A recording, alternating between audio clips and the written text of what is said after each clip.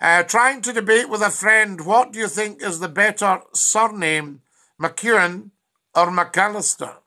Well, it depends on whether you're in a famous poem or whether you're a national brewer. There we are. So there you are. If you're a national brewer, I would say McEwen's a very good name. If you're part of a very famous poem, then it's McAllister. Yes, I rapped upon the palace door. Open the door, I cried aloud, McAllister is here. And then throughout the palace rang with one tremendous cheer. Did you know that Britain was not majority challenged at sea for over 100 years after the Battle of Trafalgar? Of course I did, Robert. I am an expert on command of the sea, British naval history. Yes, indeed. So what battles did we have? Let's have a look.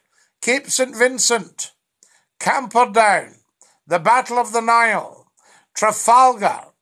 Then you had the battles on land, Leipzig, 1813, 1812, 1813, Waterloo, 1815. You see, and all that was part of the European wars and the wars at sea, because Britain had to get command of the sea.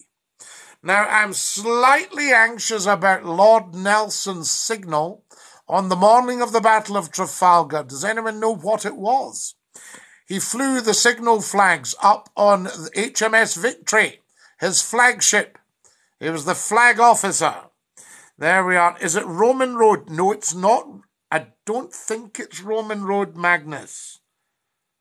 But it could be. It's one just further down, I think. I know Roman Road. It's the one that joins Bearsden with Milngavie. It runs out to the Allender Centre. Yes? So there we are. So yes, of course, Robert, I know that. It's a shame Britain doesn't rule the waves anymore. We don't rule anything nowadays, and it was us Scots who ran the empire for them. It was. And if you can ever get your hands on a book by, now wait a minute.